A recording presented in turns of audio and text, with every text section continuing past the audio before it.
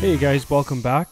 So we are now at the machine shop. We've brought the head in and we're getting it all checked out. One thing to note, hopefully the machine shop will notice it too, is there's a little oil restrictor in there.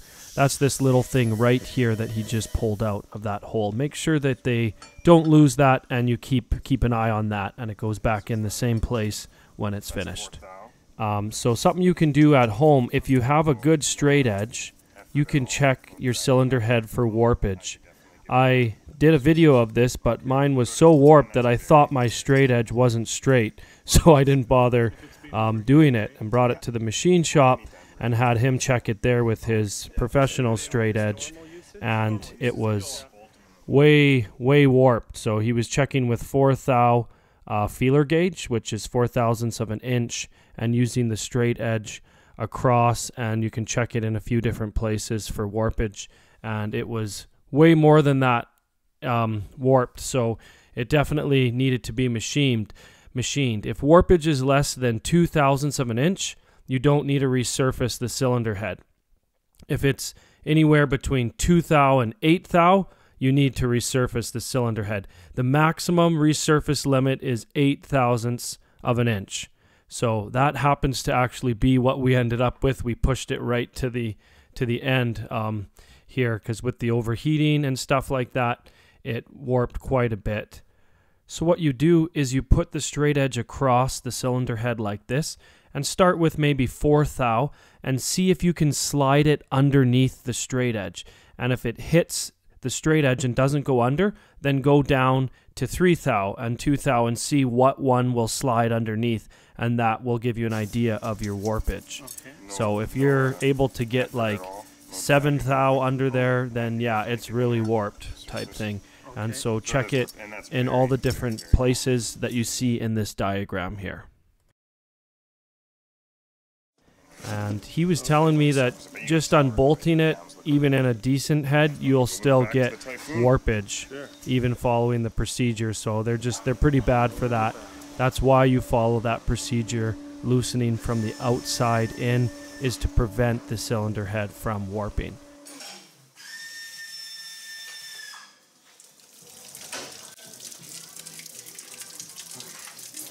What's cooking? You know who those are? Sorry? Who put those? I don't know. I think it's Lee. That's okay. Lee might have, no big deal. So it's basically a big dishwasher. This thing spins around, and then you'll see. You're under there, Okay.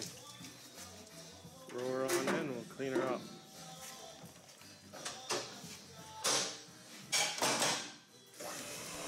So they fire it up in the Typhoon. About 15 minutes or so later, it's cleaned up, ready to go.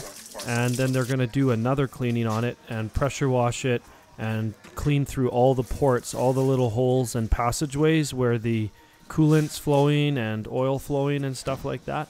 They're just going to spray in there and clean out any debris.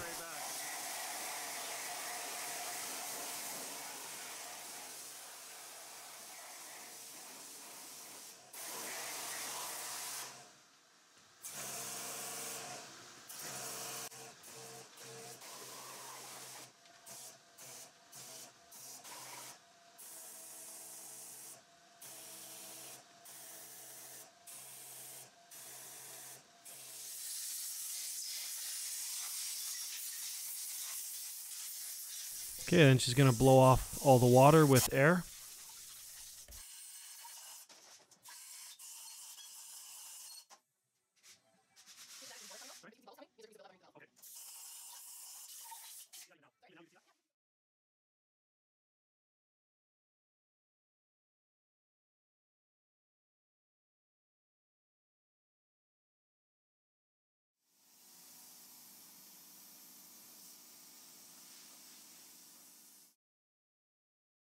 Okay, now they do a vacuum test on the valves. So they're basically just putting vacuum through the first exhaust and intake ports.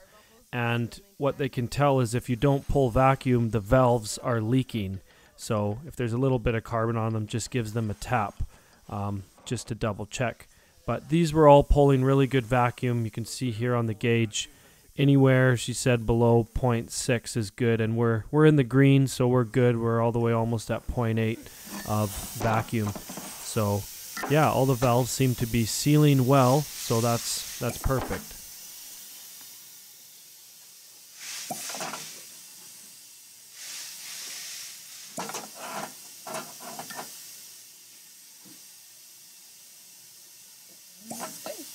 Nice. Okay, now they're going to do a pressure test on it.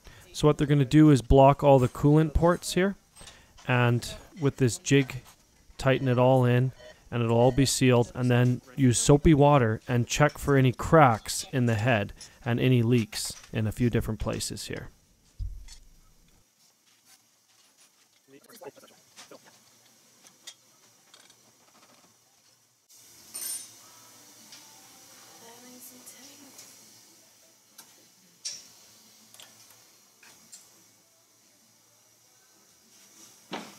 And then this will regulate the PSI. Amount of air. Nice. And we do 40. 40? Yeah. Which is more than enough. Is that just air then, or is that Just water? air. Okay. Yeah. And then this Oh, is then there's soap soapy and water bubble check. Gotcha. Common place for cracking is in between your valves Oh, and okay. spark plug holes, so you just pay really close attention there.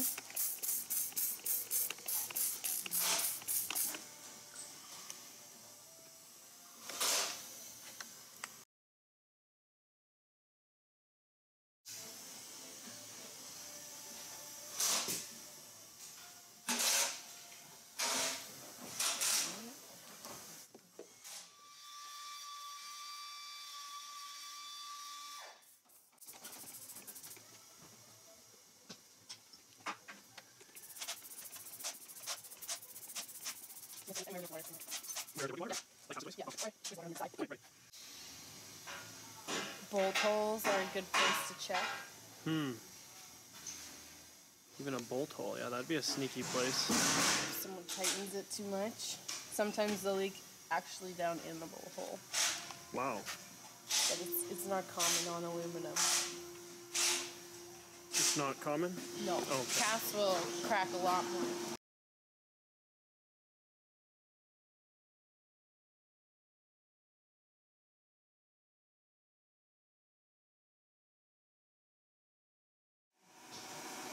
These plugs are a good place to check. Should you replace those when you... No, No, you don't have you'd to? never know. Unless you can see air coming out of there, Right. you should just leave them.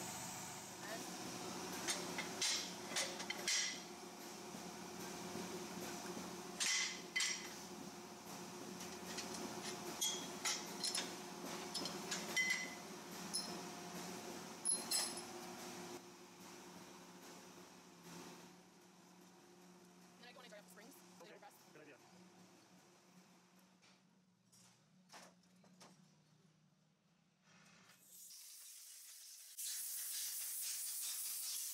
Drying off the springs again with some compressed air. This is all the tests. We surface it. Nice.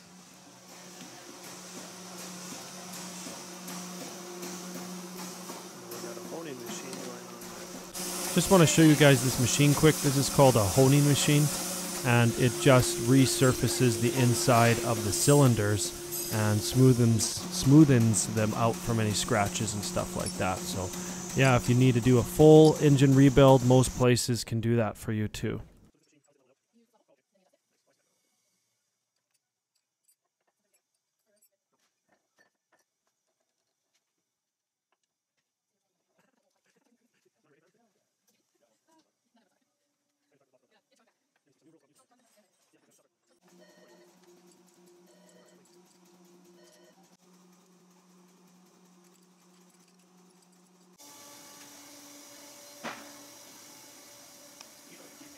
So this is the resurfacing machine.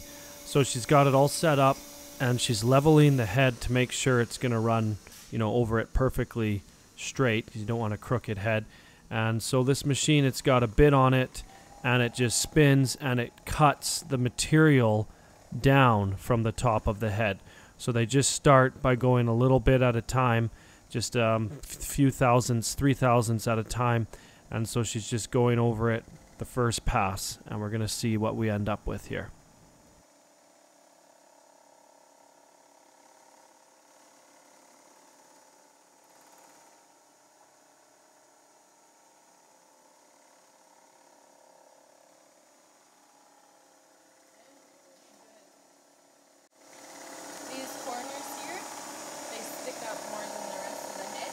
Oh. Are they supposed to, or? It's just what happens. There's nothing really going on there, so it stays where it's supposed to be. Right. And cylinders will tend to sink down a little bit. So you can see the difference in color here, how on the outside it's cut, but in the middle there, because of the warpage, it hasn't quite cut that part yet. So that shows how bad the warpage is even through that first pass. So we're going to do another pass here, and we're going to see what the difference is. Yeah, and you can see here, we're still not cutting. So Right. and we're at, this is the fourth pass. Wow.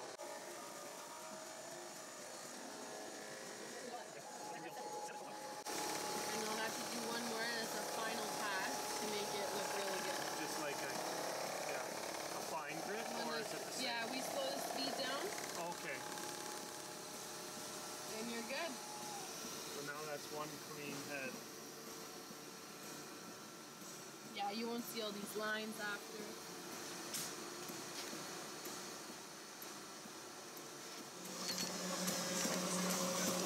And Awesome. before we final wash it, we clean all your gasket surfaces.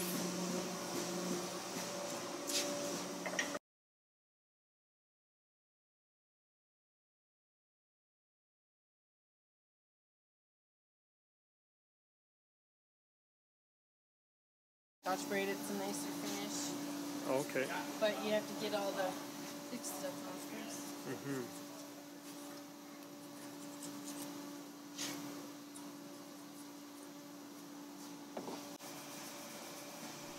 So using the Scotch-Brite, they're just cleaning up the rest of the head here, and even the top where the valve cover gasket goes, cleaning that all up. So we'll have a nice seal. When we put a new gasket on, there'll be no oil leaks up there either. Flat. Flat. Okay. Yeah.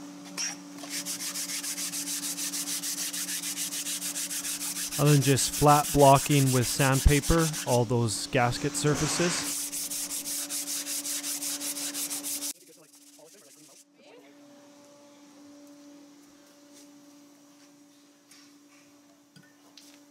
Degreaser, yeah, just to get some of the WD-40 off there.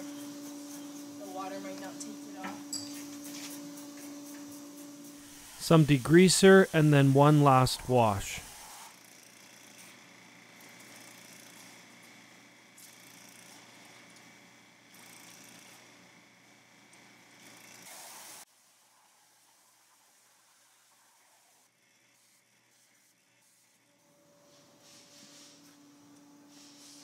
Nice.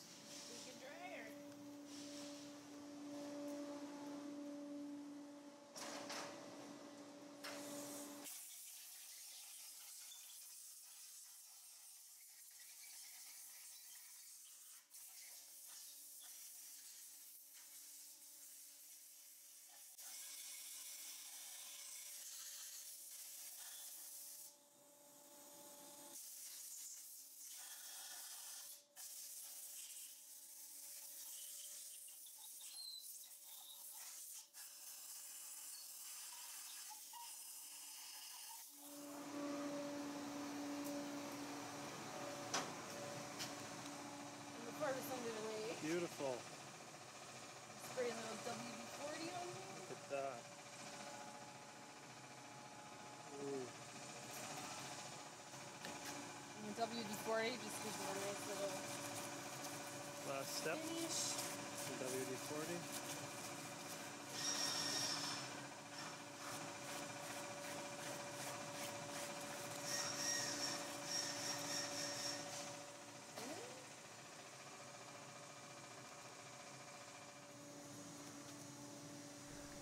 Alright, this cylinder head is ready to go back into service. We took off 0.08 of an inch, the maximum amount you are able to machine it to. So we just made it, we snuck in just by the skin of our teeth, and we are ready to go back to the garage and start with reassembly and get this car running again. I'll see you guys in the next videos.